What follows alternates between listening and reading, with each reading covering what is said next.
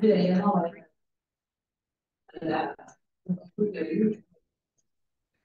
everyone. Hello. Hello, hello. Good evening, everyone. Good Good evening. evening, teacher. Good evening. Good evening. Thank you. Thank you. Good evening. Okay. Thank you, Saraí, for being here. Camila, hola, hello. Todos, bienvenidos todos. Hi, teacher. Hi, everyone.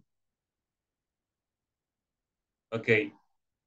Comentarles que tengo unas pequeñas fallas de internet. Es por mi familia, como están acá cerca, entonces también lo usan.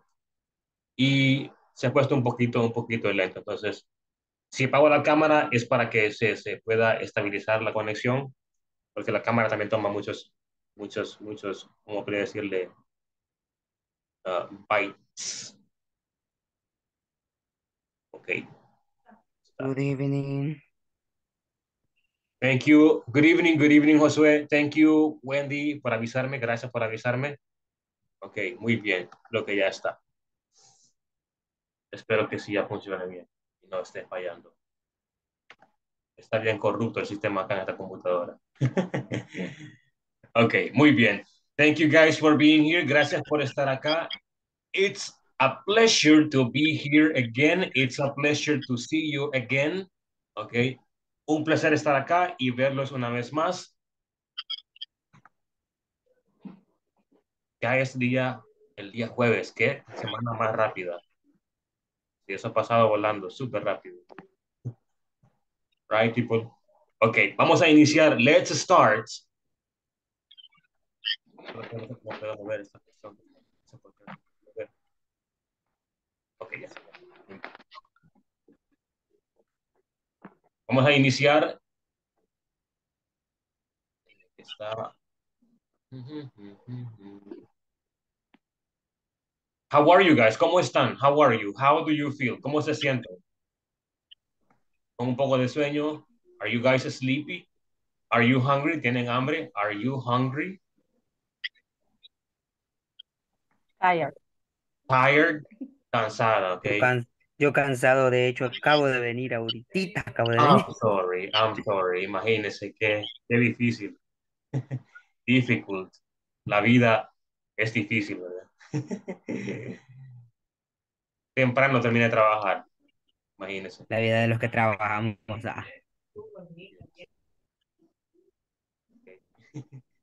Muy bien, muy bien. De que esto está. Ok, acá está. Incluso dice que está muy lento el internet. Voy a poner un poco acá. La cámara la apagaré por unos segundos, ok. Para que se pueda estabilizar. Vamos, iniciamos entonces acá con la plataforma Let's Go.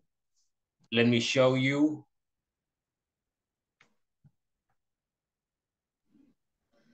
Ok, acá está, ya casi saldrá. Solo está cargando, ok.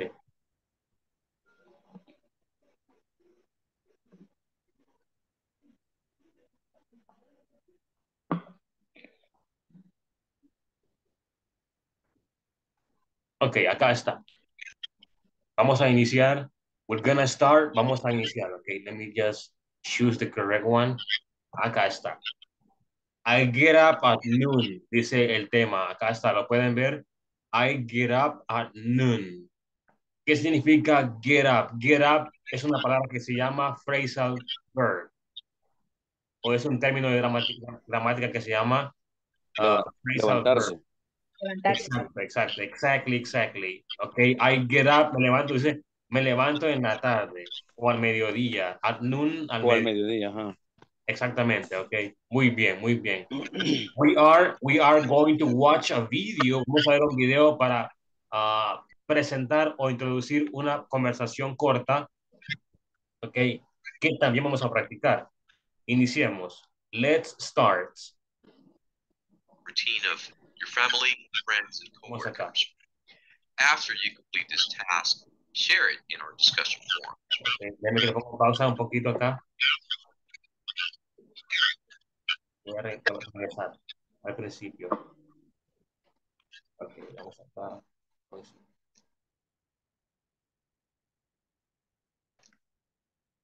ya.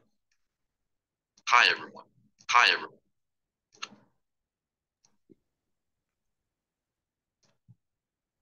I don't know if it is me or the platform hates me. Additionally, you'll practice a conversation about daily routines, which illustrates how this topic is used in a real-life setting. I would like to get started by practicing a conversation, which illustrates how this topic is used. Let's listen and practice. Let's go to the park on Sunday. Ok, escuchemos la conversación, escuchemos cómo se pronuncian las palabras, luego yo voy a repetir para que podamos tener un mayor entendimiento. Ok, vamos a iniciar, así que atentos a la conversación. Let's go to the park on Sunday. Okay, but let's go in the afternoon. I sleep late on weekends. What time do you get up on Sundays? At 10 o'clock. Oh, that's early. On Sundays, I get up at noon. Do you eat breakfast then? Sure, I have breakfast every day. Then let's meet at this restaurant at 1 o'clock. They serve breakfast all day. We just heard a conversation. Ok, let's go back. Regresemos una vez más. Ok, por acá. ¿Verdad que va muy rápido? Habla muy rápido, ¿verdad? Habla un poco rápido. Sí, súper rápido. Sí, en el inglés se conectan muchas palabras, ok, seguidas. Por ejemplo, la primera palabra que tenemos en el título de la conversación dice, I get up. Get up, Pat. Se puede unir el get con el up, get up. I get up. Como eres, get up, se puede unir. Así pasa frecuentemente en inglés. Ok. Escuchemos una vez más. Ok. Which illustrates how this topic is used. Let's listen and practice. Let's go to the park on Sunday. Okay, but let's go in the afternoon. I sleep late on weekends. What time do you get up on Sundays? At 10 o'clock. Oh, that's early. On Sundays, I get up at noon. Do you eat breakfast then? Sure, I have breakfast every day. Then let's meet at this restaurant at 1 o'clock. They serve breakfast all day. Which is Ok, muy bien. Dejémoslo ahí en esa parte y regresemos a otra. Acá está. No sé si pueden ver el libro. Sí, sí se ve. Yes, do you see the book? Yes, yes. Yes. Ok. Es la página número 6. Okay. Es page number 6.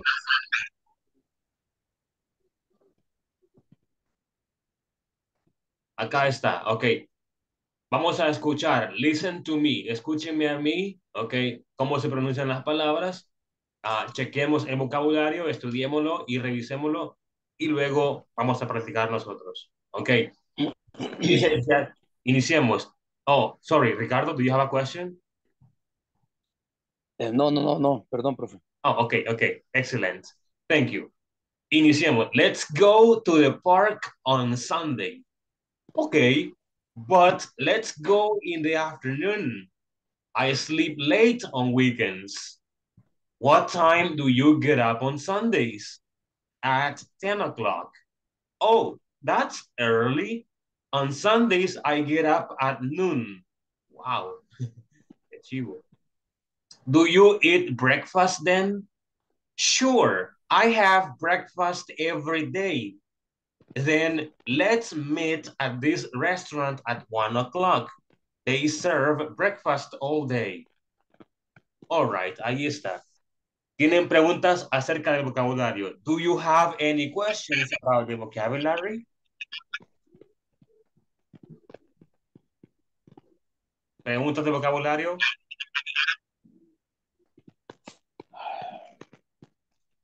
¿No? ¿Estamos bien?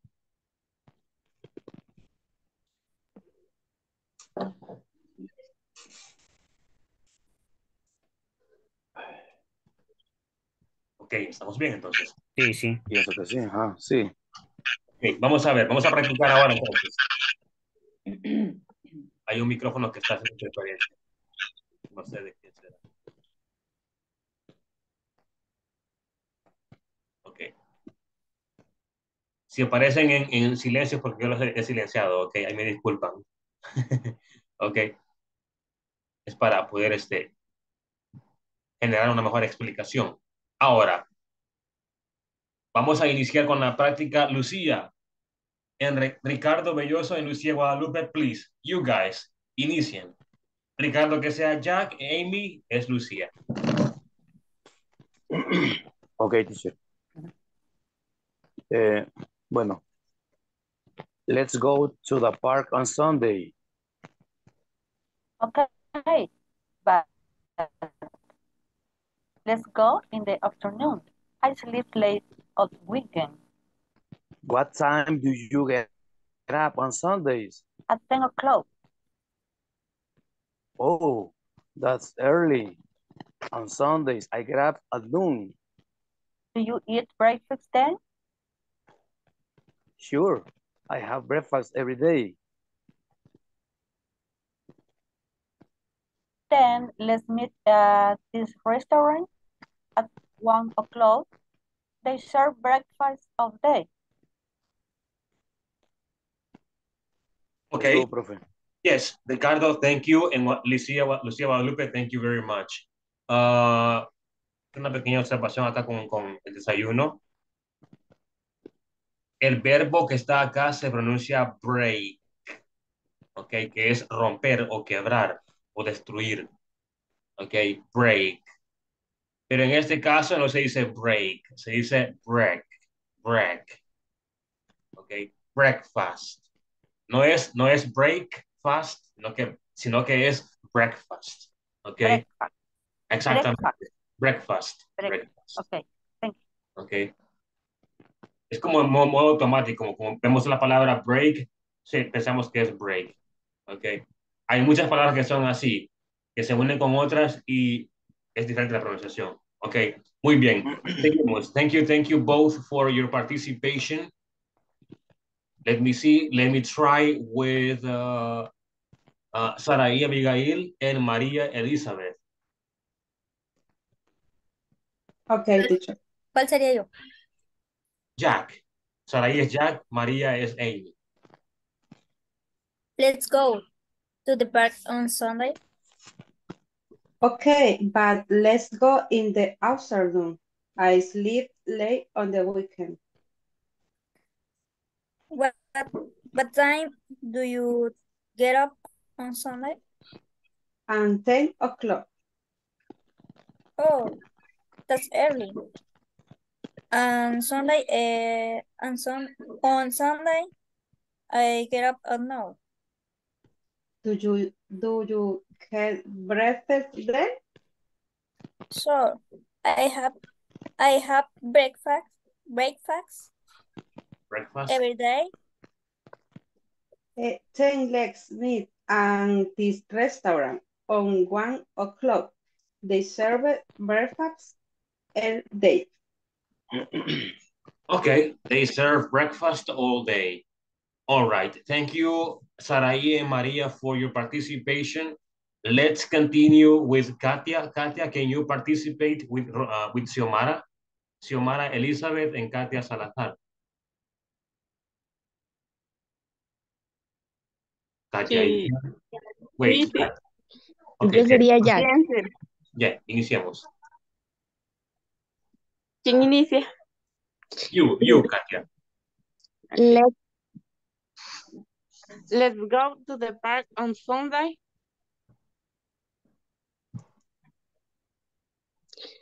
Okay, but let's go in the afternoon. I'll sleep late on weekends. What time do you get out on Sunday? At 10 o'clock. Oh, that's early on Sunday. I get up at noon.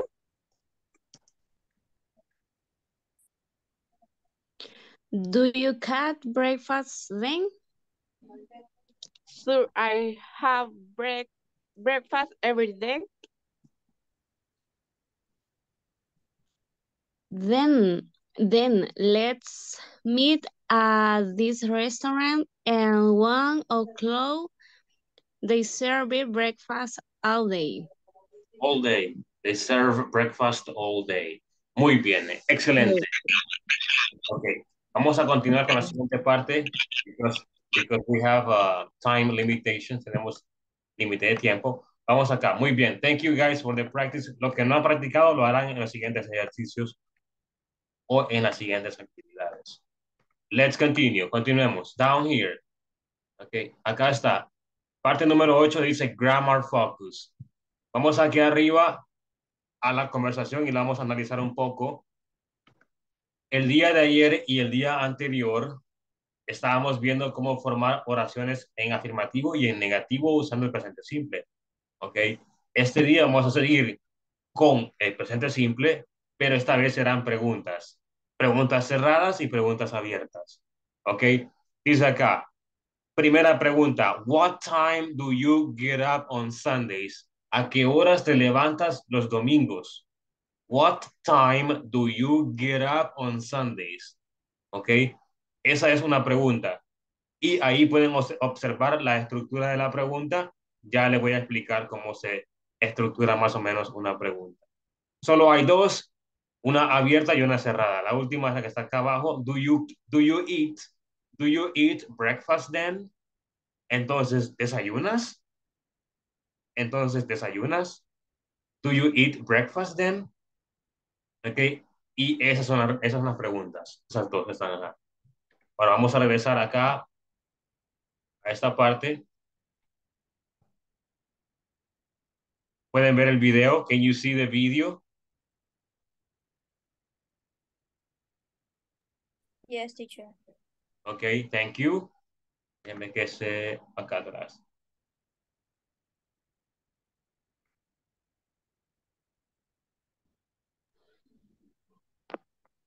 It's her to come. Eat at this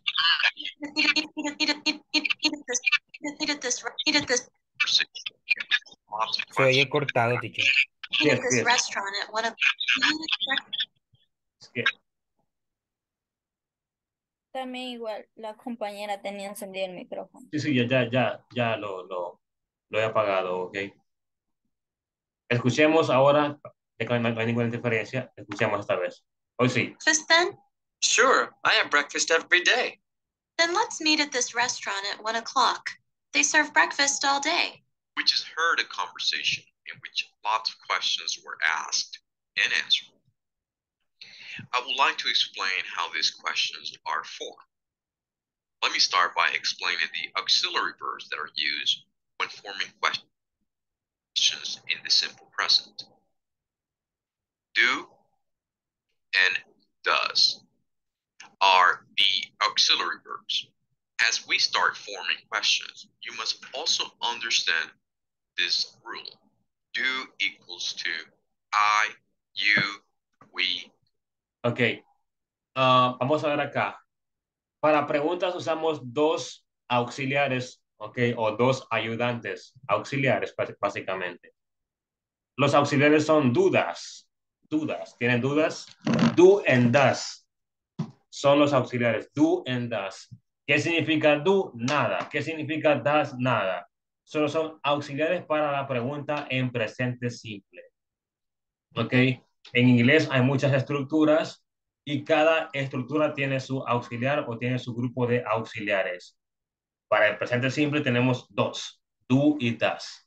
Do, usamos, we use do with I, you, we, and they. Usamos el do con el I, you, we, and they. En tercera persona, como hemos estado hablando de la letra S que se agrega al verbo, la S, la ES o la IES, ya tenemos un caso de esos y es el does. Does específicamente y gramaticalmente hablando se usa solamente con él, ella y eso. She, he, it. ¿Ok? Does.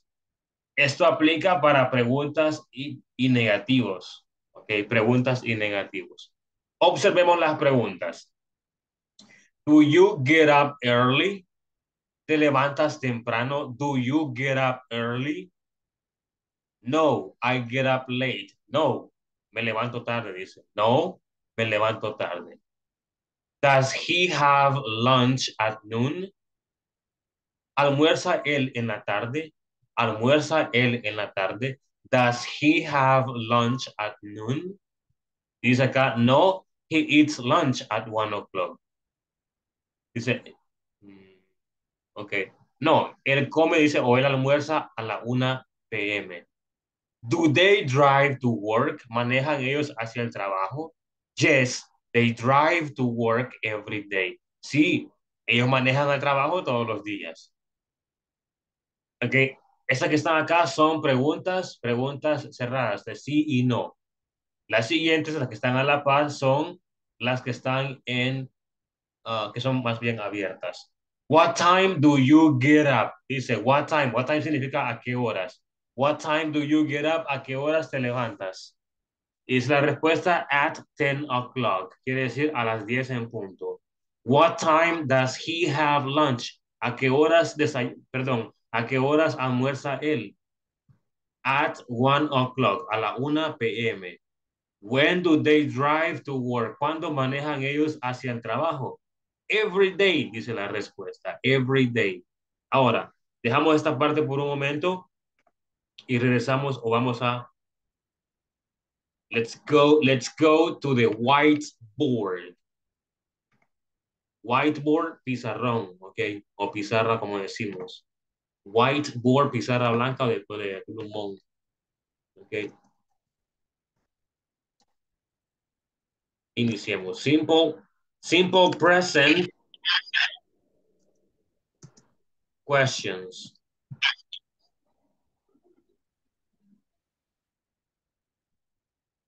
Ok, simple present questions.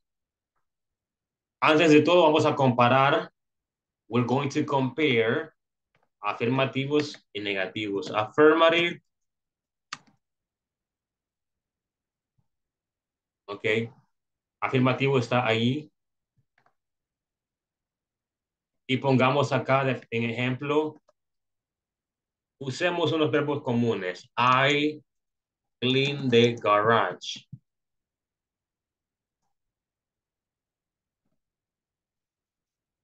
¿Qué significa once a month? Once a month. Una vez al mes. Sí. I clean the garage once a month. Limpio el garaje una vez al mes. Ok.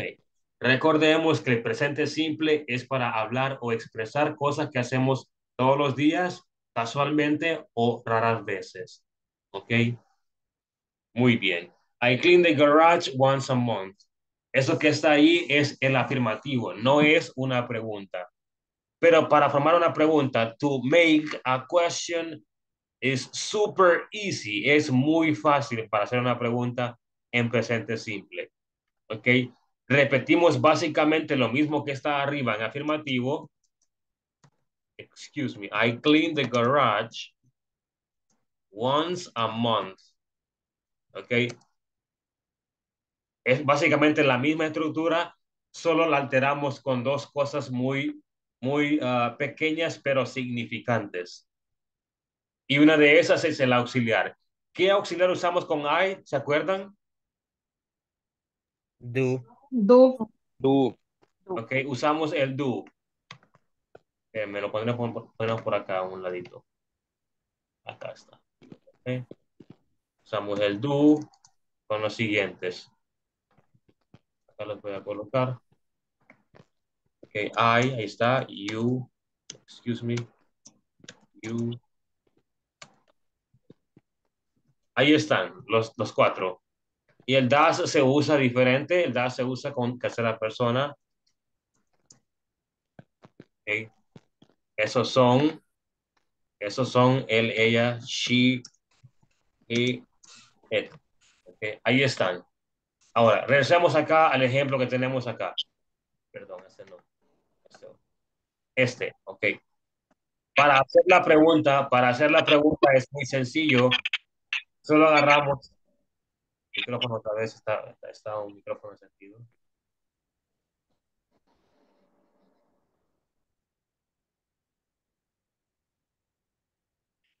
Ok, muy bien.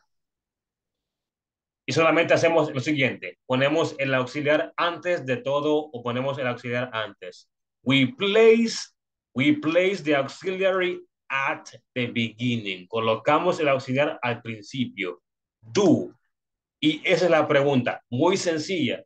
Do I clean the garage once a month? Y por supuesto usamos el signo de interrogación, the question mark. The question mark. Okay. Do I clean the garage once a month? Hagamos esto un poco más pequeño.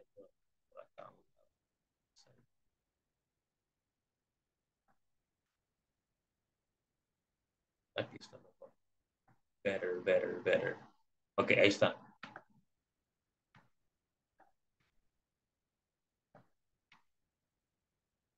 Muy bien. Ahora, pondré otro ejemplo acá abajo. She needs new shoes. She needs new shoes. Ella necesita nuevos zapatos. She needs new shoes. Ok. Eso que está ahí es afirmativo, no es pregunta. ¿Cómo harían la pregunta? Tell me.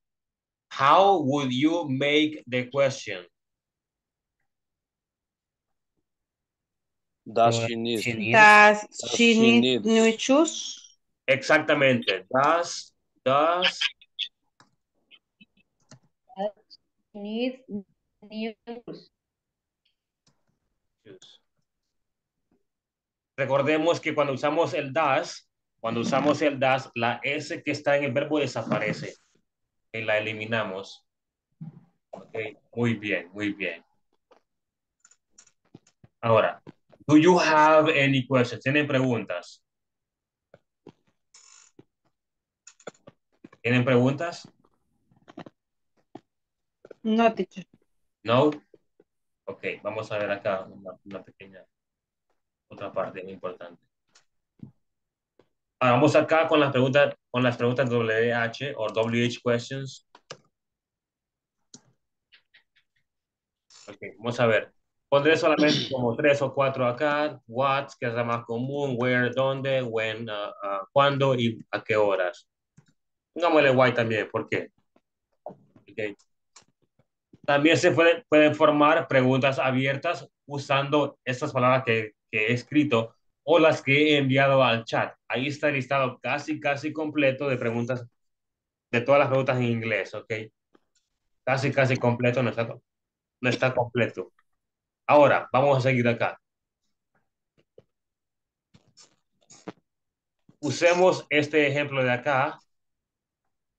Este mismo, lo vamos a copiar, lo vamos a pegar. Ese mismo, do I clean the garage? ¿Ok? ¿Limpio yo el garaje una vez al mes? ¿Ok? Ahora dice acá, why es la pregunta. ¿Por qué? Y ahí está la pregunta. ¿Por qué dice? Color.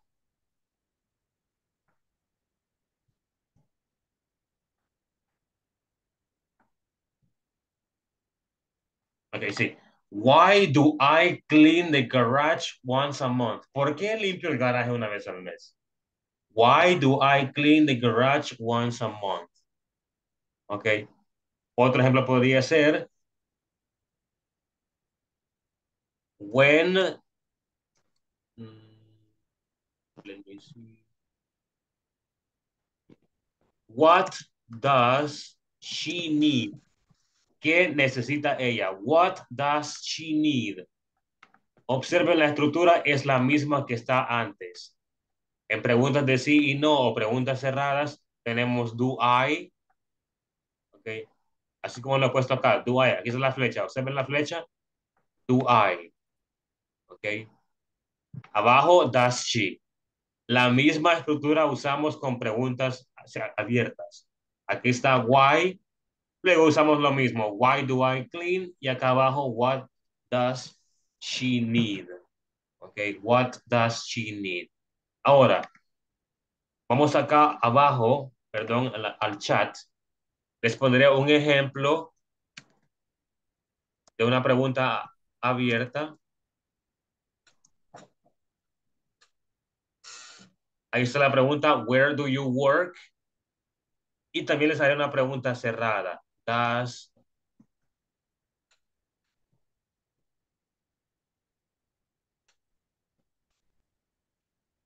Ahí está. Permítanme, es un signo. Does Marta need help? Where do you work? And does Marta need help? ¿Dónde trabajas si requiere Marta ayuda? Ok. Ahora, les he enviado esos ejemplos. I have sent those examples to you because I need you to produce similar examples. Requiero que ustedes produzcan ejemplos similares. Usando la misma estructura, pueden cambiar la pregunta, pueden cambiar el verbo o pueden cambiar el contexto completamente. ¿Ok? Practiquemos. Le voy a dar un minuto para poder hacer la pregunta. Puede ser pregunta abierta o cerrada. ¿Ok? Con do o con das. ¿Sí? Intentemos. Teacher, ¿cuántas? Una, Solamente una. Elijan si es abierta o cerrada, no hay problema, ¿ok? Quien pueda hacer las dos o ambas, no problem. The more, the better. Entre más, mejor.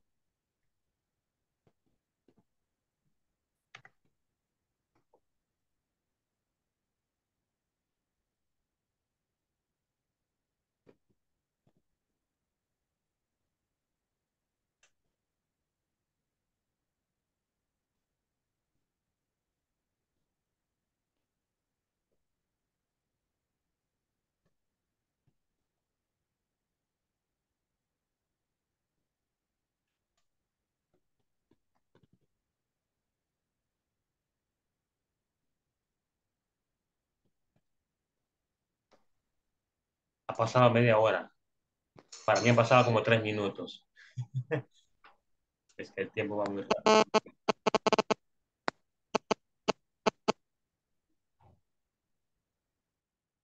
Sorry, Ricardo, I had to mute you.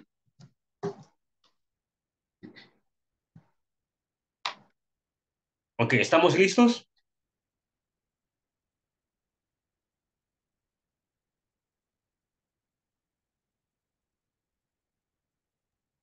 Yo digo que yes.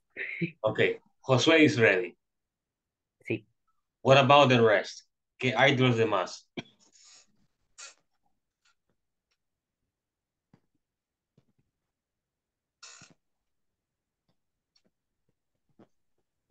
Ya, teacher. Okay, Maria is ready. All right, I think everybody is ready. yeah. Okay. Let's do this with volunteers. A volunteer, please. I am. Okay. Yo, teacher. Josué, luego Eh, María, luego Ricardo. Okay. Josué. Where do you live? Okay. Yes. Y does Jasmine need it? Does Jasmine eat? Sí, need it. Need. ¿Necesita comer? Oh, okay. Okay. Si usamos, escuchemos, si usamos el need con otro verbo, hay que separarlo con una palabra que es tú. Okay. Ah, to need. Al revés. Need to eat. Exactamente. Okay. No siempre, ¿ok?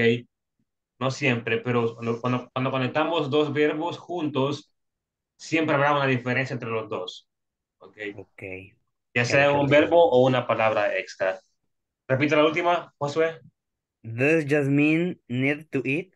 ¿Ok? Does Jasmine need to eat? Para responder podemos decir solamente yes, ¿ok? Yes, Okay. Yes. ¿ok? Muy bien, thank you, thank you.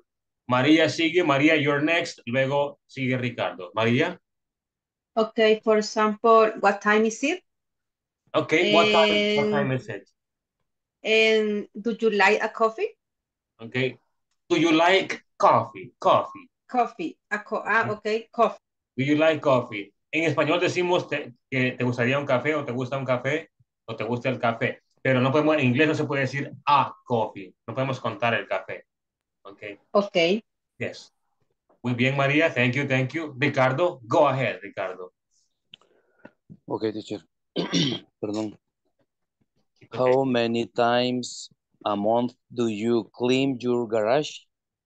Okay. How many times a month do you clean your garage? That question is well structured. Excellent, Ricardo. Okay. Muy bien. Do you have another one? When do you come here? Okay. When do you come here? Come. Come here. Okay. Esa O en come suena como A, un poquito A, come. All right. Muy bien. Okay, teacher.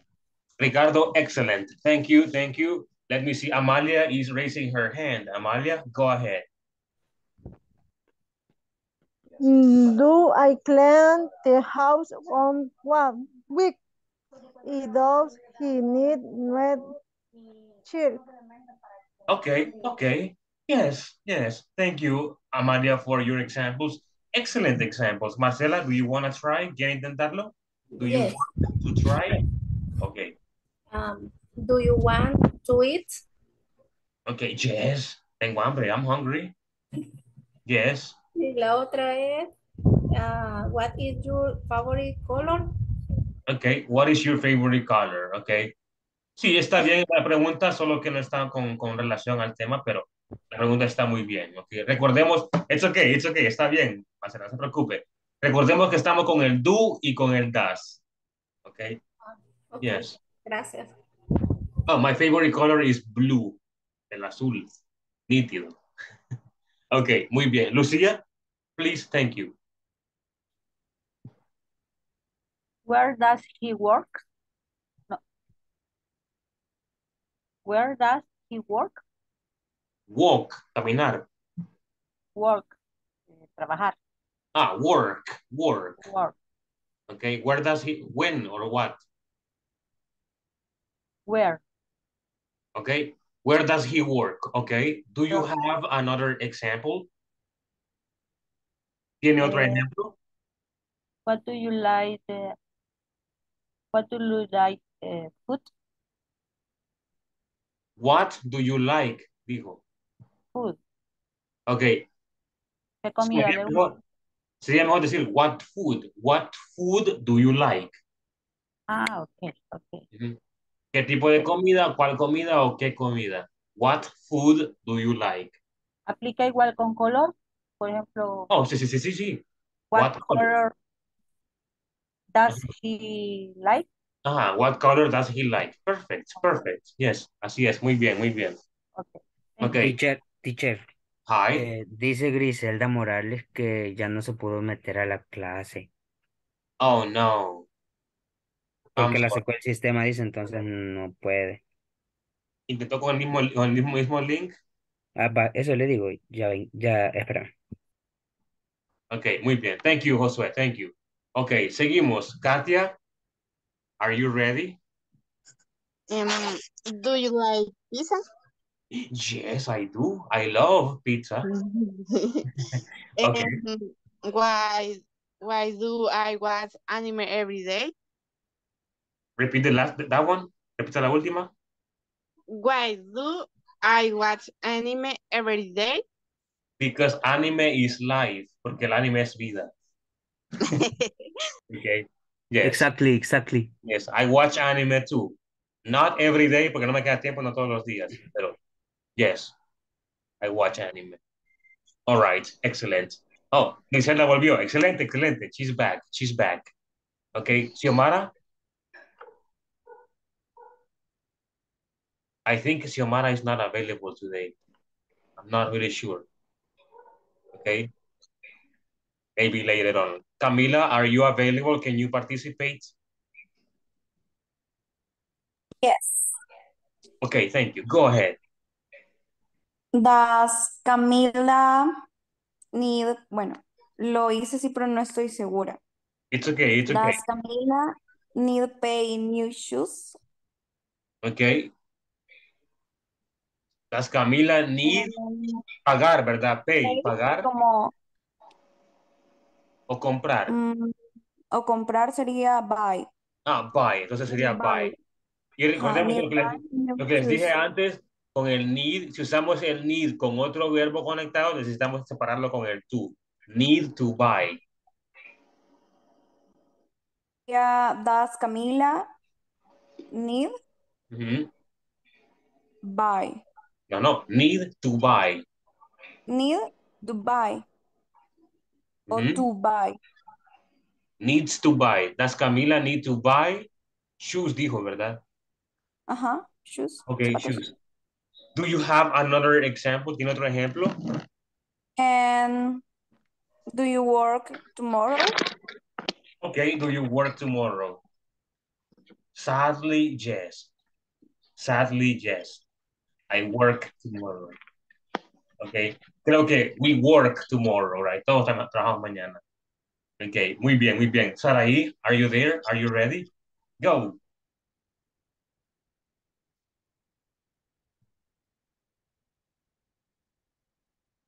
No está Saraí, parece. Está bien, está bien. Muy bien. María Elizabeth.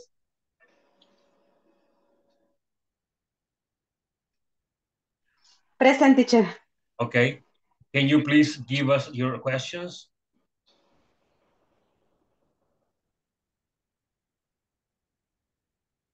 ¿Qué se hizo? What happened to her? ¿Qué le pasó? She vanished. Desapareció. Ok, muy bien, muy bien. Seguimos Es que a entonces. muchos les está fallando el Inter bien feo. Yes. I think it's national. Creo que es nacional. Well, I don't know what internet company you have. I have a cable set. Okay. Y I don't know why. No sé por qué realmente falla. Internet es bastante rápido, entonces, pero no sé por qué está súper lento. Muy bien. It's okay. María volvió. María, hi. Hi, sí, me sacó la plata, no sé por qué. Me perdí, dígame, escucho. Do you have your examples? ¿Tienes sus ejemplos de preguntas? Ya la dije, teacher. Oh, okay. My bad. Mi error. Okay. My bad. Okay. Thank you. Jessica, quise decir Jessica entonces. Jessica Figueroa. Yes. Do you have class today? And another is, where is the bus station? Where is the bus station? En la primera sería mejor decir, do you have classes today? Okay. En general. O si quiere mencionar solamente una, do you have a class today? Okay. Yes. Muy bien, muy bien. Let's continue. Griselda, do you have your questions? No, me perdí, me sacó la plataforma y ahorita no sé. Ok, entonces formule dos y luego le preguntamos. O una. Ok, está bien una. Muy bien, gracias por la práctica. Thank you guys for the practice. Let's continue here. Seguimos acá, observen. En la parte número, siempre acá abajo en la parte 8 o número 8, grammar focus, but down here. Dice, complete the questions with do or does. Then write 4 more questions. Completemos de la 1 a la 6 con el do y el does. Ok, y luego hacemos la siguiente parte, que es la 7, o desde la 7, from 7 to 10. Ok, from 1 to 6, we're going to answer with do or does. Iniciamos. Number 1, do you get up early on weekdays? Dice la pregunta. Jessica, lea la segunda y denos la respuesta. Si es do o does, la que usted piense que es correcta. Jessica, go. Yes. Is the second? The second one, exactly. Yes. What time do you go home? Okay. What time do you go home? People, do you agree? Do you agree? Está en el chat. Do you agree? ¿Están de acuerdo? ¿Qué es do? What time do you go home? Sorry. ¿Está bien eso sí? Sí, sí. Sí, Okay. sí. Muy bien, muy ¿Por qué? bien. Primera persona. Exactly. Actually, no. Es segunda persona. Segunda persona, perdón. Sí. Ok. Yo, primera persona. Tú, segunda. Y tercera persona, ella, él. Ellos. Okay. Ajá. Muy bien. Excelente. Griselda, thank you, Griselda. La tercera, Griselda. Do your mother go? Okay, guys, do you agree with Griselda's answer? Estamos de Sería acuerdo. does. No. Does your mother Does. work? Does your mother Does your work? mother work? Ajá, exactly, dice, exactly, Natanael, exactly everyone, exactly. Usamos das porque estamos hablando de mamá, tercera persona, ¿ok? Muy bien. Sería does. Does your mother work? ¿Ok? Number 4, número 4. Vamos a ver, Ricardo. Okay. How does your father get up work? Okay. Get to work. Get to work. Get to work, perdón, casi no vi. Exactly. How does your father go to work? Okay. How does, right? Guys, do you agree with Ricardo's answer? ¿Estamos de acuerdo? Yes. Yes. Para responder decimos I agree o decimos yes, I agree. Ahí lo pondré en el chat. Yes, I agree. ¿Desacuerdo? No, I disagree. Okay, ahí está. No. O básicamente decimos I disagree. Disagree, Okay. desacuerdo. Ok. Muy bien. Seguimos. Excelente. Marcela, leamos la siguiente, por favor. Número 5. Number 5.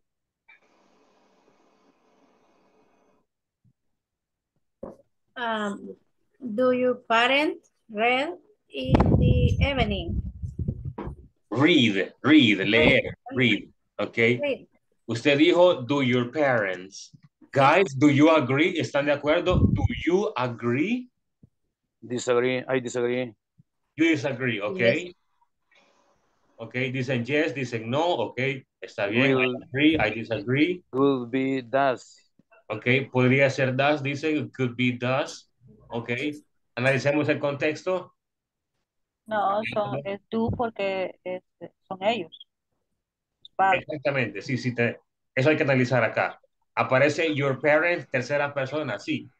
Es tercera persona, pero no es tercera persona, no es singular, sino que es ellos. Siempre es tercera persona, pero es plural. En ese caso no aplica el das, sino que aplicaría el do, ¿ok? Ok, teacher.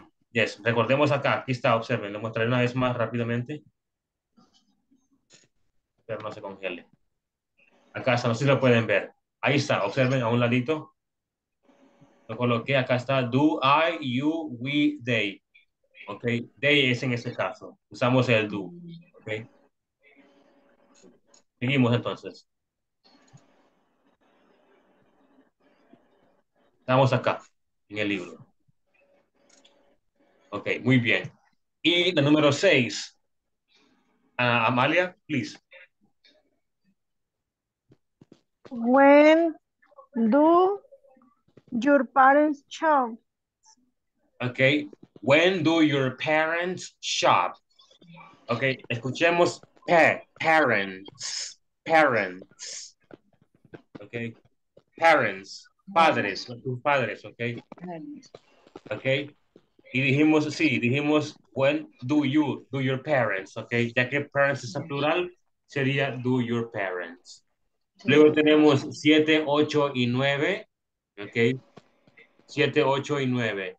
Vamos a repasar lo que está acá a un lado, ok, early es temprano, late es lo opuesto, tarde, every day, todos los días, at 9 o'clock.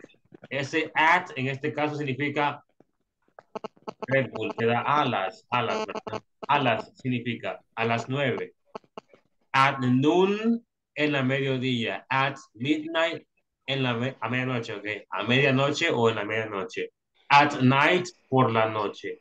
In the morning, in the afternoon, ok. Acá un poquito de énfasis a esta palabra que está acá. El nombre de Eva en inglés se dice, o Eva en inglés se dice Eve. Escuchémoslo, Eve. Ok. Eve. En este caso no hay excepción, es lo mismo. Ok. Así que ya no digamos evening. Ok. Se dice evening. Ok. Evening. Ok. Corrijamos ese pequeño error que tenemos. No es good evening, ok, es good eve, Recordemos el nombre de Eva, Eve, y luego nin, evening. ¿Ok? La segunda E sería A, entonces. ¿Perdón? ¿Está mal escrito? ¿Se refiere a que está mal escrito? No, Evening. no, no. Lo que sucede es que he escuchado que lo pronuncian mal, que dicen evening. Y no Ajá, decíamos evening, evening. Ajá, y se dice Eve, Eve, como Eva, evening. O se Evening. lo pondré en el chat. Eve, Ok. ahí está en el chat. Eve, esa B, V, Eve, evening. Evening. Ajá, evening, ok, muy bien. Luego tenemos on Sundays, los domingos, on weekdays, los fines de semana, on weekdays, los días de semana, ok, etcétera. Ahora, vamos acá en la parte número, perdón, 3, parte número A, tenemos 7, 8, 9 y 10. Elijamos solamente una y completémosla rápidamente. Elijamos una. Elijamos una y luego la completamos y la vamos a compartir. ¿Ok? Se los pondré en el chat. Pueden iniciar con when. Pueden iniciar con does, con what time o con do. ¿Ok? Ahí están en el chat. ¿Ok? Go. Ahí está.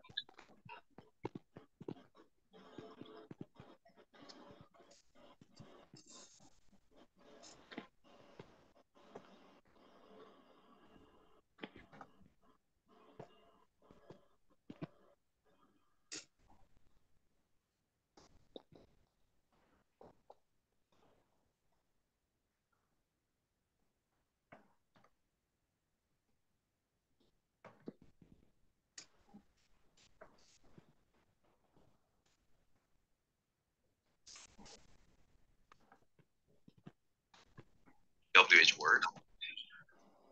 Does is the auxiliary.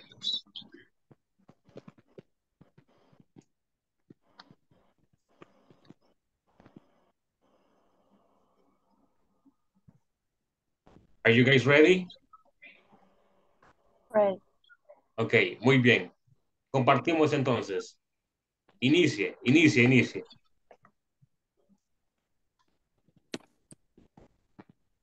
Does your cat eat meat? Okay, does your cat eat meat, right? Okay.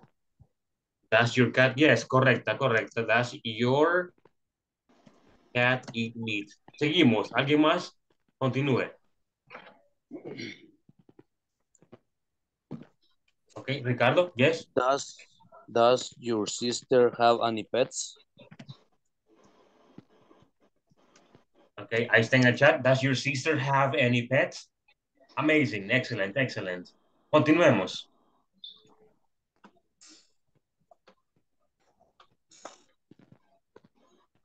Seguimos, seguimos. Marcela, Amalia, Jessica, Camila, Katia, María, Griselda, Josué.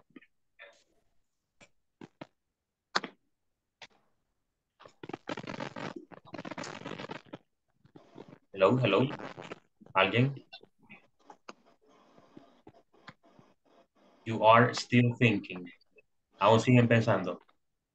Does your brother have dog? Ok. Una pequeña observación. ¿Dijo dog o dogs con S? Con S. Ok, repítalo entonces. Das, no dos, das. Does Das, your das. Does your brother have dog? Ok. Does your brother have... ¿Dijo perros o perro? ¿Uno o dos? Uno. Ok. Entonces usamos el artículo. Does your brother have a dog? Ok. Does your brother have a dog? Excellent. Thank you for sharing. Seguimos. Guys. Siguiente. Does your dog eat cookies?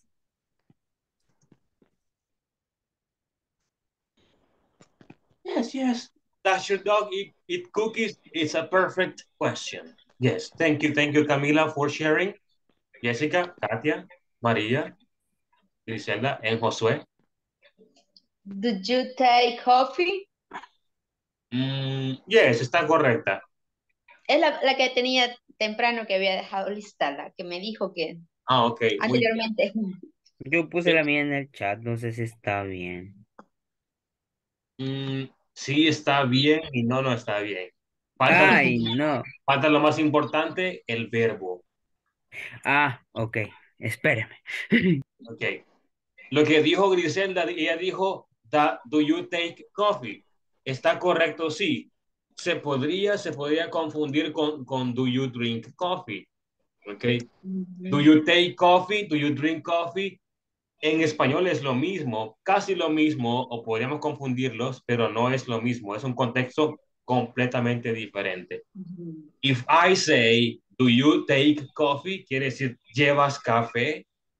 Do you take coffee? O si agarras café. ¿Ok? No es de Sería tomar. drink. ¿Ok? En el caso de beber es drink. ¿Ok? Drink. Ajá. Beber, drink. Do you drink coffee? ¿Ok? Pero la pregunta, do you take coffee? Está correcta. ¿Ok? Yes. Marcela, do you have a question? Yes. Okay. Share the question, please. Does she want to drive a new car? Does she want, repítalo por favor. Does she want to drive a new car? Okay. Does she want to drive a new car? Yes. Yes. Does she want to buy a new car? Excuse me. Le puse does you, mire, me equivoqué, no sé qué estaba pensando. Le puse does you. Eso está súper malo. Hice otra. Okay. Does he read the new book? Okay. Does he read the new book? Ahí está. Does he read a new book? También corregir la anterior. Does she want to drive a car? A new car. Ok. Seguimos. Katia, María, Jessica. For example, does your sister dancing in the moment? No. Dijo dancing, ¿verdad? That's dancing. No, no usamos dancing en presente simple. Si usamos dancing, si estamos usando dancing, es una estructura diferente que se llama presente continuo. Ok. Pongámosle así. Perdón, Jessica. Pongámosle de esta forma. Does your sister dance at parties? At parties. ¿Baila tu hermana en las fiestas? Does your sister dance at parties? Okay. Okay, teacher, thank you. Yes, muy bien. Jessica, continue, please. Yeah, do you know if Cynthia has enough money for the party? Okay, do you know, excuse me, la pondremos bien. If,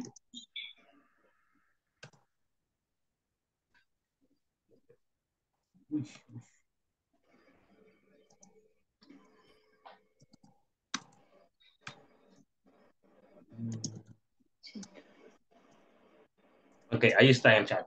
Do you know if, okay, no if. Do you know if Cynthia has, sorry. Corregido también, has. Y rápido, okay. Do you know if Cynthia has enough money for the party? Okay, yes. Así es la pregunta, okay. Falta Katia. Katia, are you missing? You're missing, right? Bueno, Katia creo que no está. Realmente no puedo creer que la hora se haya acabado. Ok, ahí está. Díganos.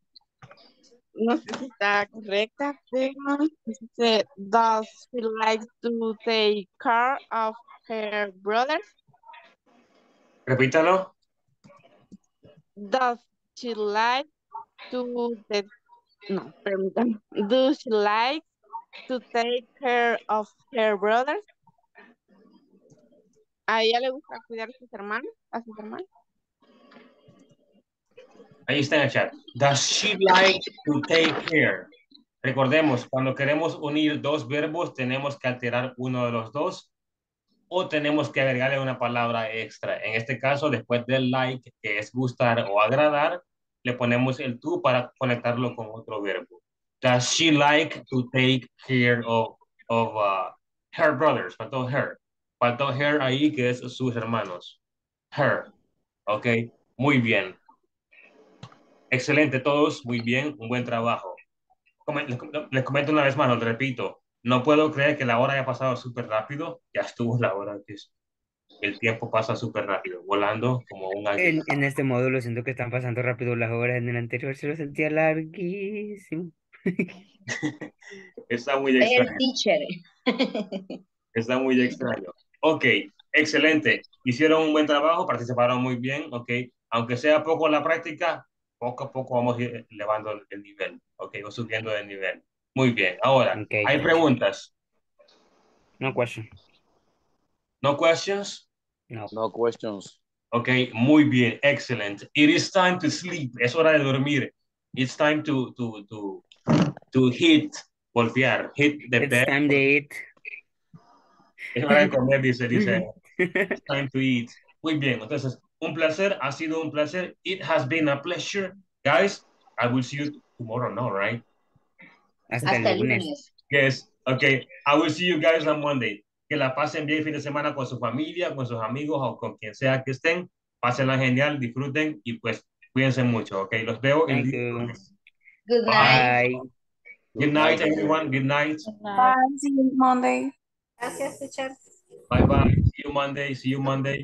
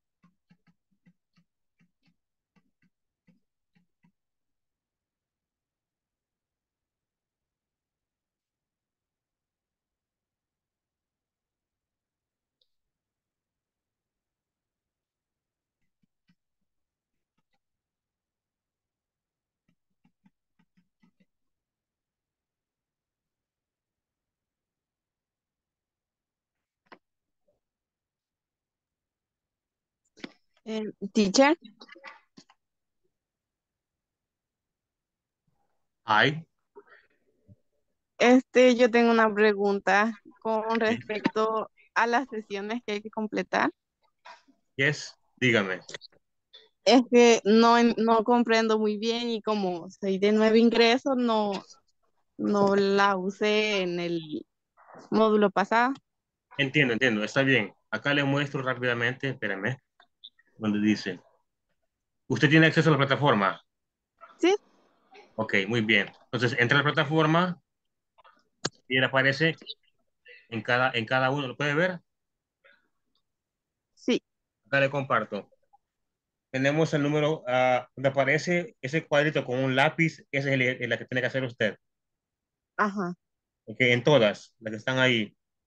Ok, vamos por acá. Aquí vamos por acá. Vimos este que está acá, observen. Usted ve el video de la clase que tuvimos, acá está. Ahí está, dice, I get up at noon. Ese es el de ahora. Y aquí está el knowledge check, que es chequeando nuestro conocimiento. Y aquí están los ejercicios. ¿Ok? Acá están. ¿Ok? Ahí los Sí. puede ver. ¿Sí? Ah, ya entendí. ¿Ok? Solo eso. Y le da acá clic. Por ejemplo, démosle clic a uno, a ese que está acá. Le damos clic y aparecen unos ejemplos. Dice knowledge check. Instrucciones. Complete las siguientes oraciones con la forma correcta del verbo. Le ponemos aquí dice, my family and I, mi familia y yo le damos clic acá, buscamos la opción que creemos que es correcta. Pongámosle acá la leave, porque esa es la correcta. Leave no se puede decir con la S porque no es tercera persona, sino somos dos acá, mi familia y yo. Entonces vamos acá, la respondemos igual con la siguiente, my wife and I, near here. Sigue el mismo, pongámosle work. Luego, al final, vamos acá abajo, le damos enviar. ¿Entiende? Sí, sí. Le damos enviar y aquí aparecerá abajo 4.17, dice de 25 puntos. Obtuve ese puntaje porque solamente hice 2. Ok, acá están, observe. Si en dado caso usted se equivoca en una, puede volver a hacerla sin ningún problema. Ok, solo le da acá, aquí le corregimos, a ver, aquí, una más, hacemos esta, la corregimos, digamos. Le damos otra vez a enviar y ya se corrige automáticamente. Ok, Ok. sí, eso Ok. sería todo. Ok, Bueno, gracias. ok, muy bien. Good night. Cuídense mucho, que nos vemos el lunes. Gracias.